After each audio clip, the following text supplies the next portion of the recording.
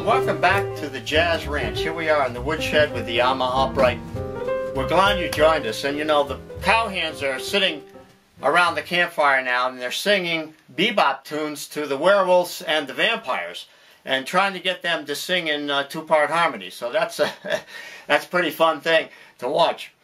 And I'm going to be playing for you tonight a song that incorporates beginner level jazz piano using block chords in your left hand and a melody in your right hand.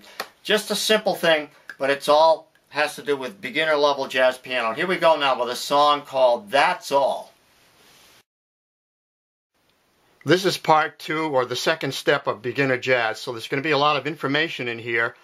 You might want to either slow down the video using the settings button, or also be able to stop and start the video and rewind using the arrows and also the space bar.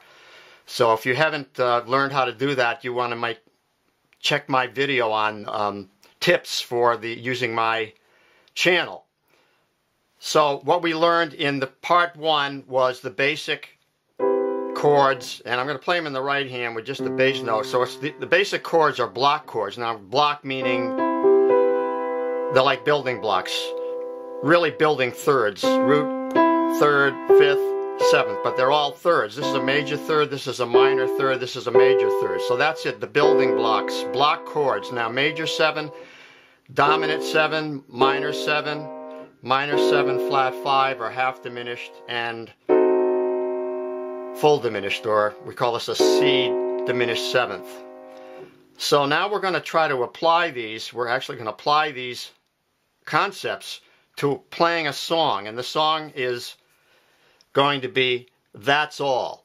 It's in the key of C, and we're going to be using the scale tone 7ths. Now what that means is we're going to be using the chords that we create with using the C scale, and if we just play them as thirds they look like this. If we play the scale as chord triads they look like that, and we can define them. And then if 7ths is what we want for jazz, so we can now use this system, scale tone 7ths. This is the diatonic system for forming the harmonic structure to a tune. So let's look at it. The 1 chord is C major 7, the 2 is D minor 7, 3 chord is E minor 7, 4 chord is F major 7, 5 chord is G dominant 7, 6 chord is A minor 7, 7 chord is B half diminished, or B minor 7 flat 5. Now you might want to say, well, how did you come up with that? How do you know what they're called? Well, because I'm relating to them to this system that we started with in C,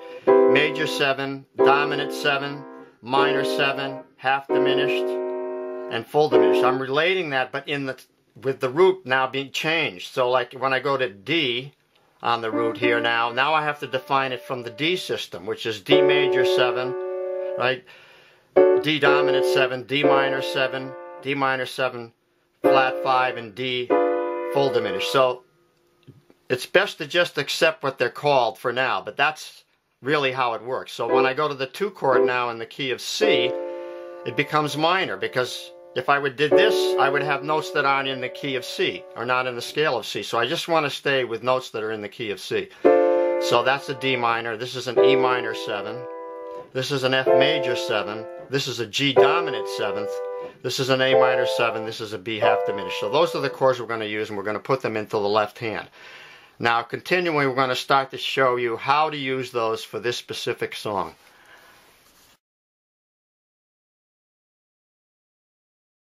We really want to talk about 7th chords because those are the chords we use in jazz. So C major 7 is going to have 3 inversions now. There's root position, first inversion, right? So we take the bottom note, put it on the top. First inversion has the E, or the third, on the bottom. Second inversion, we go up 1. Now it has the 5th on the bottom. We move the E up here. Now we're going to move the G up for the 3rd inversion. So we have a 7th on the bottom. So root position has the root on the bottom. First inversion has the 3rd on the bottom. Second inversion has the 5th. And 3rd inversion has the 7th on the bottom. Let's take a C7. Same type of thing. C dominant 7th like that. C minor 7 like this. C minor 7 flat 5 like this. C diminished. Now, same thing as you go up the scale tone sevenths like this, you want to be able to invert every chord. So get the D minor, now root position, first inversion, second inversion, third inversion. E minor, root position, first inversion, second inversion, third inversion. Now, we can also move these notes, these chords around chromatically. So let's talk about chromatic alteration. So we can alter seventh chords by altering their quality, like if it's an E minor 7, we can alter it to become dominant 7th, or major 7th, or minor 7 flat 5, or diminished. But we can also move it down chromatically, move down or up. Chromatically. So we move down, quite often you'll see this, it'll move down chromatically like that. So E minor 7 now becomes E flat minor 7, then we move it down to D minor 7, like that. So we can approach the D minor in half steps. Now we can also go down to an E flat minor and then 7th, and then alter that to major, make it a dominant 7th. So there's another common type of progression, is the 3 to the flat 3 but dominant, then the 2 chord, and then the flat 2 but dominant. And that's a very common progression.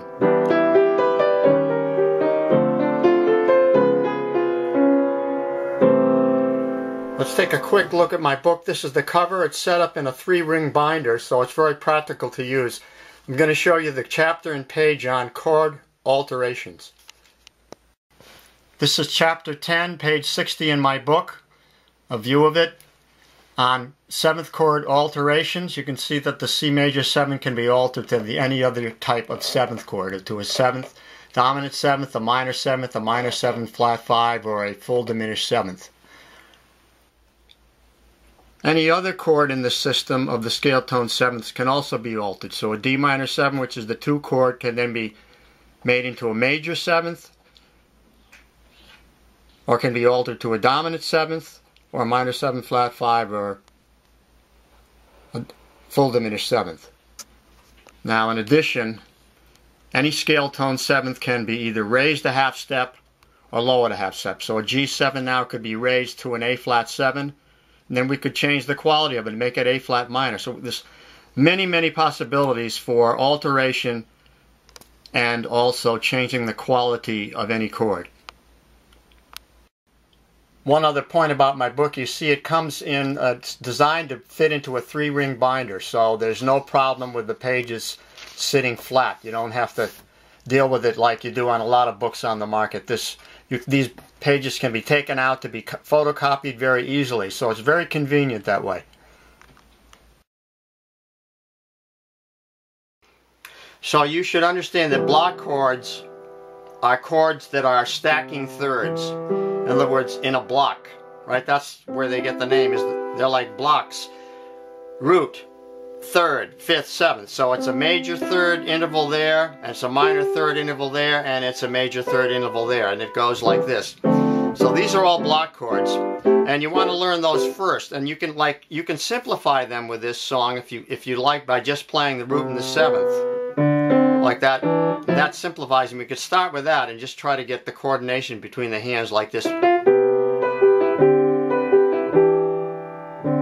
So it goes 1, 2, 3, 2, 1. So now you can add, next step would be add the third. Next step would be add the fifth. So you need to get really acclimated to those chords, and then here's the melody.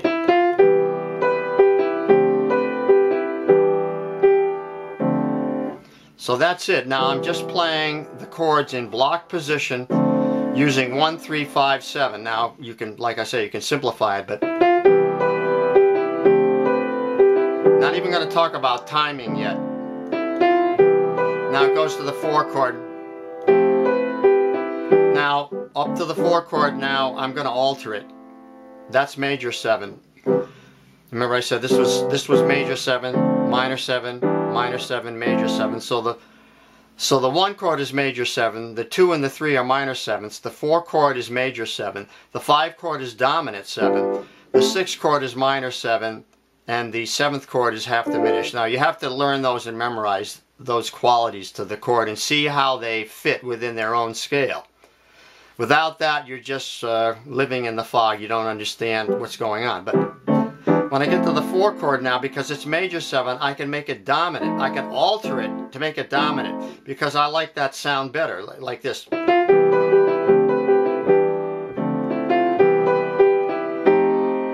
See, I like that sound better than the major 7 because it's dominant with a 9th there, and it tends to pull me to the 3 chord, which is the next chord, which is an E minor 7.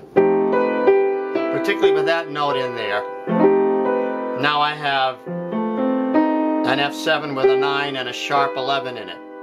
And I'll explain that later, but just accept it for now. To the 3 chord.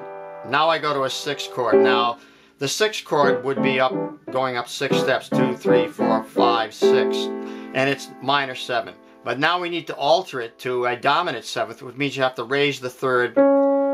There it is, a dominant 7th, and then I can invert it. So this is an important thing to learn, is the inversions of chords, so that you can create what I call the concept of economy of motion. Rather than being on the 3 and having to move the hand all the way up here, like a 4th to the A7, what I'm going to do is I'm going to play the A7 in inversion by taking it down to an inversion that fits with the E minor 7. So I have E, G, B, D going to E, G, A, C sharp, which is A7. Just inverted, you see. So you have a lot of work to do for you. You have to learn not only the block chords in their root position, but in their 1st inversion, their 2nd inversion, and their 3rd inversion. Now that means, let's just take A for example. There's the 6th step of the, or 6th mode, which is Aeolian, and we're on an A minor 7. So now we need to understand its scale. Now we need to play its major 7, its dominant 7, its minor 7, its half diminished, and its full diminished. And now we are going to see that the A minor 7 has to be altered by adding or raising the 3rd, because a dominant 7th has a major 3rd, a perfect 5th, and a flatted 7th or a minor 7th interval. So there's the A7. Now if we invert it, we take it up 1 inversion, which means we take the bottom note, put it up on the top like this. Next, that's 1st inversion. Next inversion would be to take this note and put it up on top. That's 2nd inversion. Then the next one would be to take that note and put it on top, and that would be the 3rd inversion. So we're going to take the A7. You can invert them rising or descending. Like, you know, I could take that G and put it down an octave and put it there. I can take that E and put it down an octave and make it there. And that's the one I'm going to use. Or I could take it down another octave, put that C sharp down there. So now there's the inversion I'm going to use, because it's what we call economy of motion. E minor 7 to A7, like that. So this voice moves down a whole step. This voice moves down a half step. That's what you want, is that economy of motion. Now we're going to continue from there. So next I'm going to show you one of the most important block chord types of chord progressions you need to learn, and that is to take a 2 chord, in other words, in the key of C, this would be the 2 chord, and move it to its related 5 using the concept of economy of motion. In other words, moving least amount of, if we go up to the 5 chord, this would be a skip like that. But professional piano playing and jazz piano involves using inversions of a chord. So we're going to use D minor 7 in its root, and we go to G7 like this. Now what is that? Now that's of a G7, it's the 5th here, the 7th, minor 7th or flat 7 there, the root, and the 3rd like that. In other words, it's an inversion of the chord. The root position would be always 1, 3, 5, 7. Now we're inverting it down to here. We have 5, 7, 1, 3. And what that does is create economy of motion from the D minor 7, moving down this note down a whole step, and this moving down a half step. So that's the most important 2-5 type of progression in the left hand block chord version you should learn. The 2 chord, we're in C, so the 2 chord is D minor 7. Moving to G7, inverted in its second inversion. How do we know that's the second inversion? Well, let's just take the root position. We can see the second inversion has the 5th again. Root position has the root on the bottom. First inversion has the 3rd on the bottom. Second inversion has the 5th on the bottom, and third inversion has the 7th. And that's the rule for all inversions. So now we go from D minor 7 in root position to G7 in second inversion, which leads us now comfortable voice leading to the 1 chord in root position. So this moves down a half step, and this, from there we go down a half step here, and we go down, and that's all we need to do is go down and move this one down a whole step. So here's the 1, 3, 5, 7, G7, 5, 7, root, 3rd, down to C major 7, root, 3rd, 5th, 7th. Now this is paramount that you learn this. These progressions, you should learn them in every key. You know, that's it. This is it in C. So let's learn it in F. There it is in F. Right, now let's learn it in G. Right, now you want to learn these in all the keys. You know, let's go to E flat. That's the first type of voice leading movement you should learn to voice chords properly in your left hand in block chord positions. Okay. Okay, so that's enough information to work on for the next few weeks for you, but I'm going to continue and show you how I'm using these concepts regarding block chords in the left hand and melody in the right hand through this song. And so it goes like this. There's the 1 chord, or C major 7. There's the 2 chord, or D minor 7. There's the 3 chord, or E minor 7. And I'm just going to put the 2 chord back there again, the D minor 7. Now I go to F major 7, but now I'm going to alter it. So I'm going to make it dominant. Like that. There's the E minor 7. Now here's the A7 inverted. Then I go to this. Now that chord I have to explain, because really it's like taking an F major 7 and raising the root. So now it becomes defined by the root, so it's an F sharp chord. But what is it? Well, it's an F sharp half diminished, or a F sharp minor 7 flat 5. Well, how do we know that? Well, you have to play the scale of the F sharp. And you can see that there's the triad, there's the major 7, there's the dominant 7th, there's the minor 7th, and there's the minor 7 flat 5. Let's look at that again. There's the basic triad, 1, 3, 5. That's based on the scale of F sharp, or G flat, however you want to look at it. So 1, 2, 3, 4, 5. There's the triad, 6, 7. So there's the triad. Here's the major 7th. Here's the dominant 7th. Lower the 3rd. Here's the minor 7th. Lower the 5th. There's the half diminished. So that's an F sharp half diminished. So it's like an F major 7, but with the root raised like that. So let's go through it again.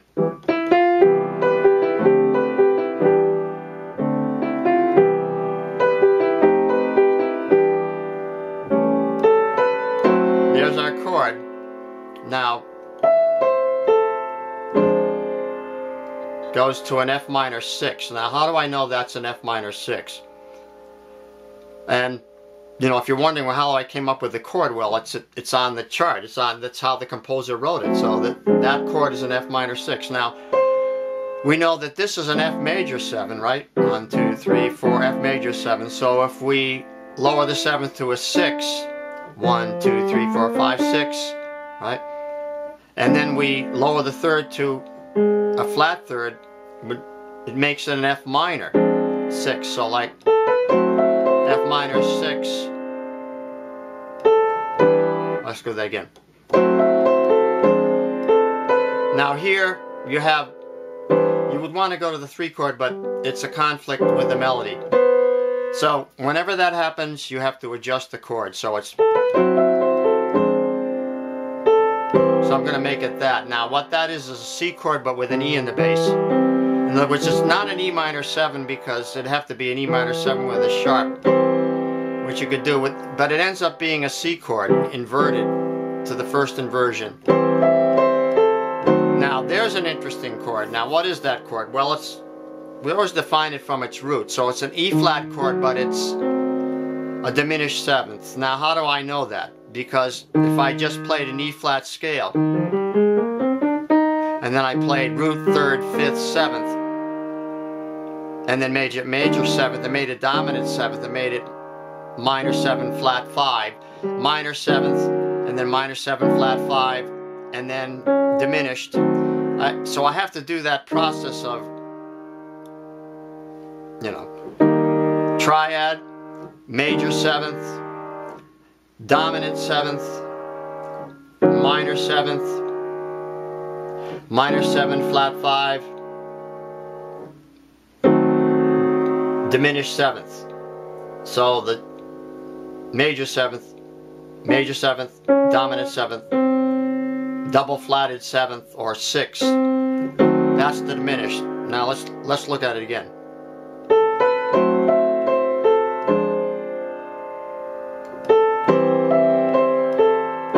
Now you see how that fits the melody because it's descending down the scale, but it could have been a minor 6.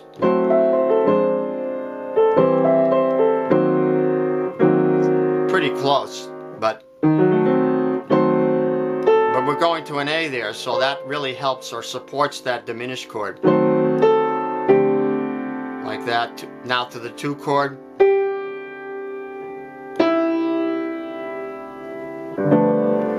Now it ends up on a 5 chord. Because now that's going to set up the next 8 bars, which are going to be going back to the 1 chord. So it doesn't resolve there. It stays on the, what we call the dominant cadence, which would be G7. So now we'll continue. The second A is very similar to the first A, except that it ends on a 1 chord instead of a 5. So from here it's 2,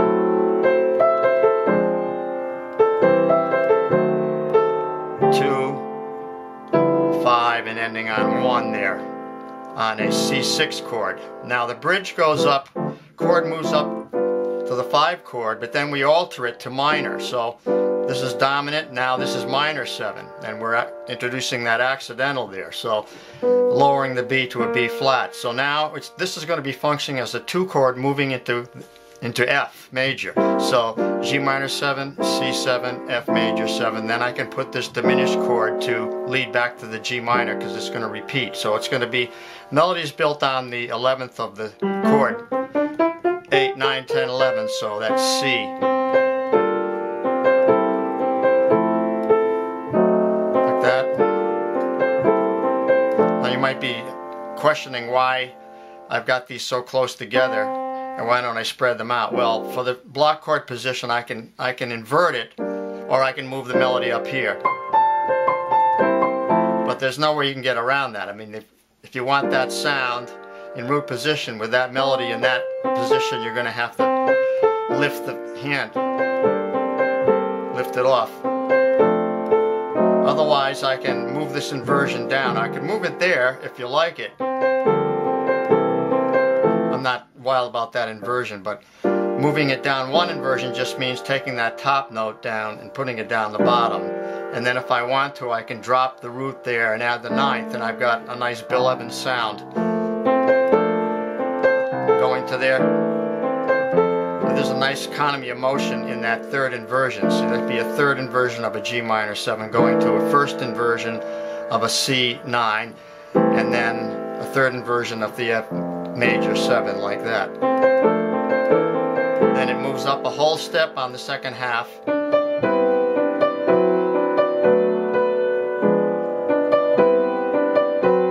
Ending up on the G7 or G9 sus chord.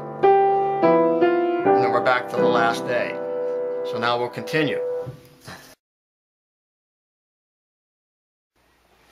Now, supposing you're a beginner and you say, well, that's too much for me to learn all at once. And can you simplify it in any way to make it easier for a beginner? So now I would say the process would be learn the melody of the song in your right hand. Now add the bass note.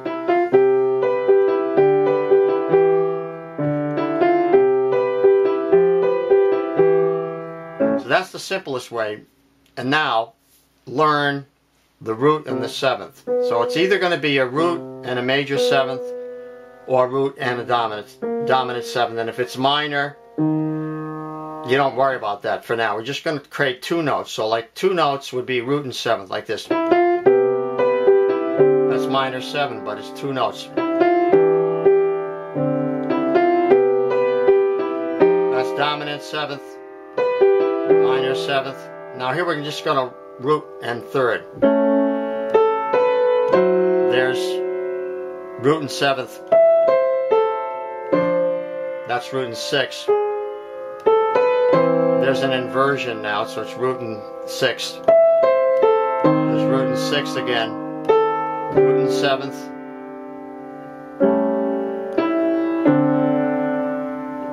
And I'm putting in the chord there.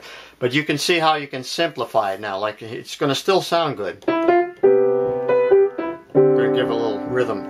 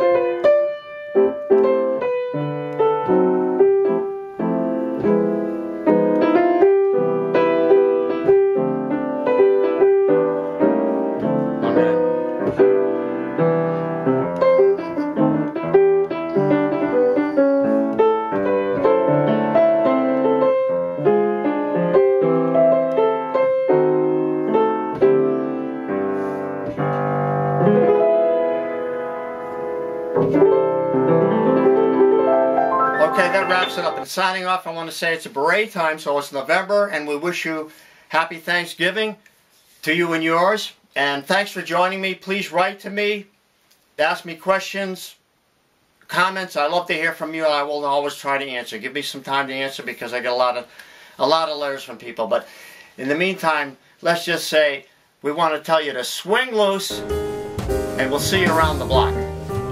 Take care.